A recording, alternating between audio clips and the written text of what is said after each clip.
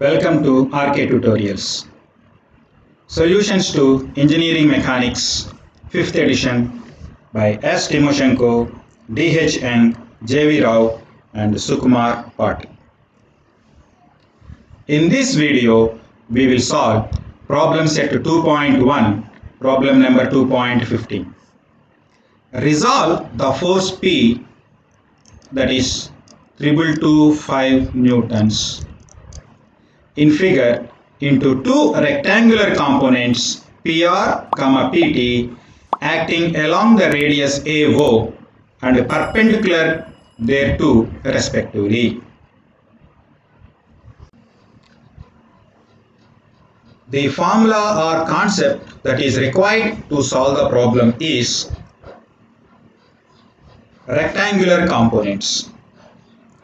Any force F can be resolved into two different forces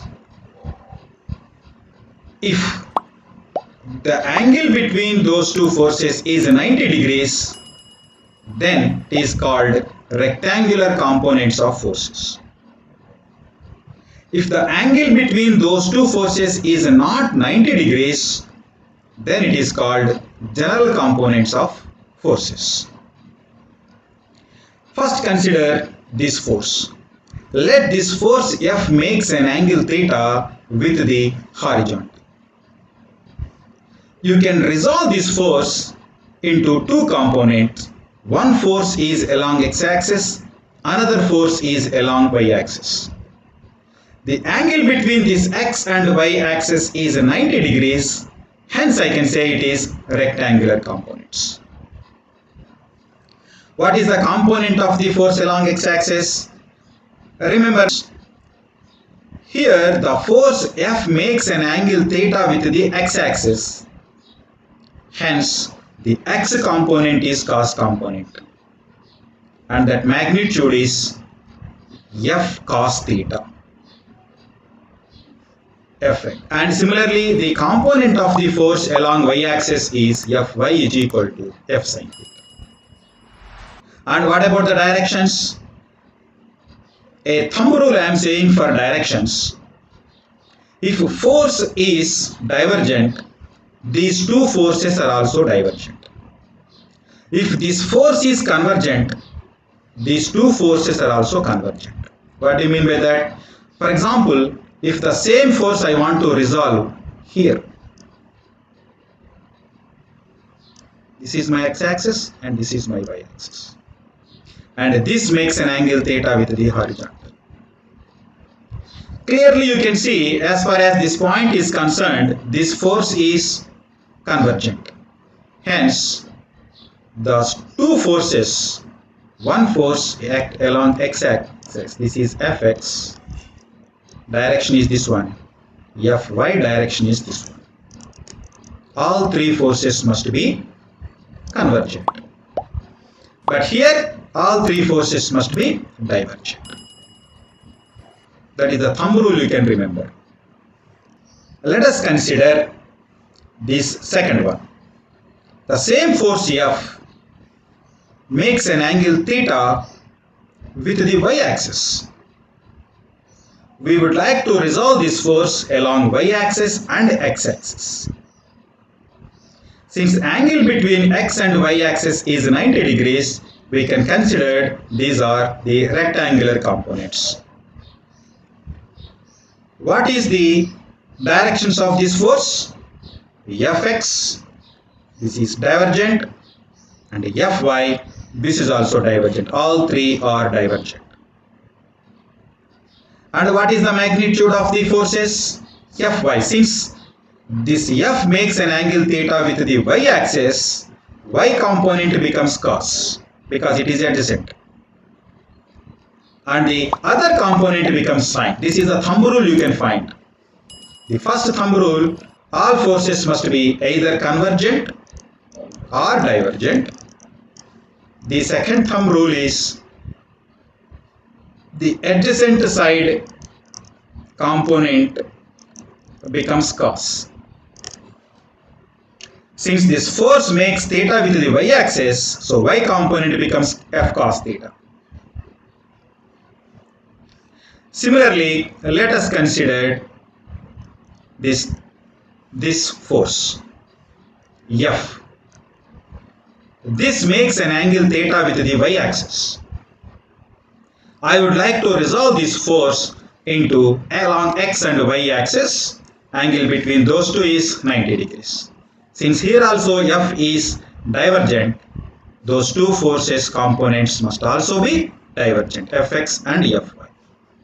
Now here this force makes an angle theta with the y-axis, hence the y component becomes cos theta, horizontal component becomes sin theta. Same force, for example, I want to resolve here. Can you able to understand now? The same force I want to resolve here. As far as this point is concerned, this force is convergent and this makes an angle theta with the vertical. So the two components of the forces, one force is acting like this, another force will act like this, and this is of course Fx is equal to F sin theta, and this is Fy is equal to F cos theta. Okay. Now let us take the last case. There is a force F which makes an angle theta with the x-axis. I want to resolve this force F. So as far as this point is concerned, this is divergent. So my force components are also divergent, and this also makes an angle theta with the x-axis. Hence x component becomes cos and y component becomes sin. So Fy becomes F sin theta and Fx is equal to F cos theta. So these are the rectangular components. So in this problem, a force P, where is force P? This is the force P. A big force I am drawing here. This is the force P. This is force P is acting at point A. Now our aim is to resolve this force into two components, and those two components are like this. One is along AO and another one is perpendicular to AO. Let us assume that this is my x-axis and this is my y-axis. We need to resolve this force P along this x-axis and y-axis.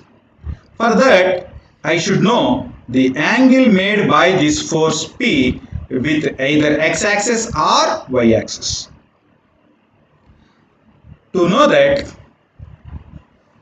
let this angle is alpha. Let this angle made by the force P with the horizontal is alpha. Given that the angle made by this AO with the horizontal is 45 degrees. Now let us draw a vertical line passing through A, and I will put a name here, C.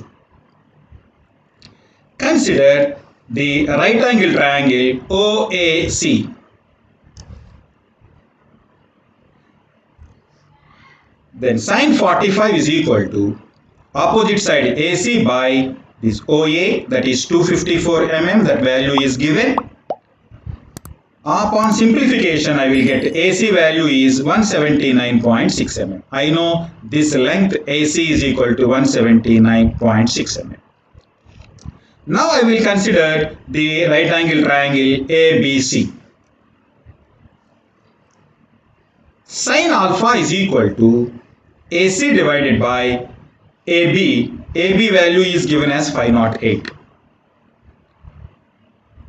Sin alpha is equal to 179.6 divided by 508, which gives the value of alpha is 20.7 degrees. So alpha value is known, that is 20.7 degrees. Now let us go to our problem.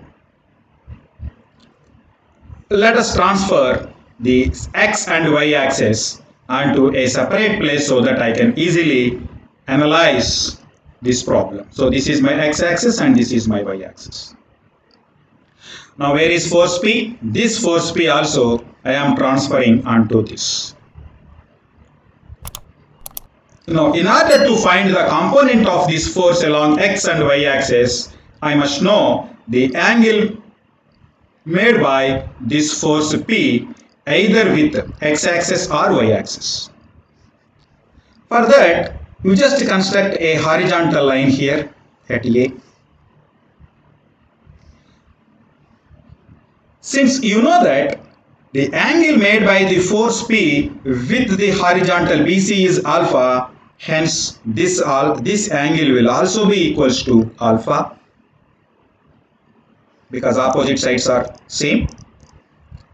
Similarly, the angle made by AO with the horizontal is given as 45, hence the angle made by this line that is x-axis with this horizontal will also be equals to 45 because opposite sides are equal.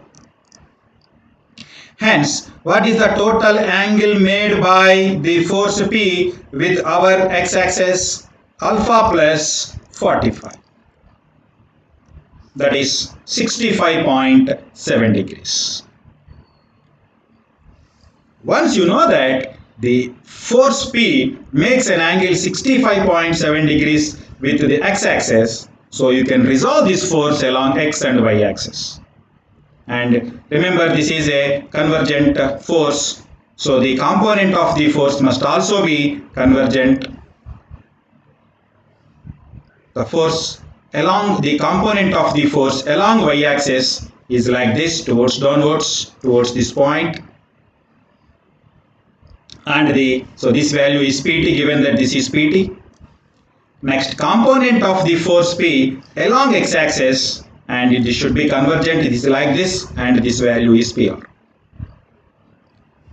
Now, what about the magnitude?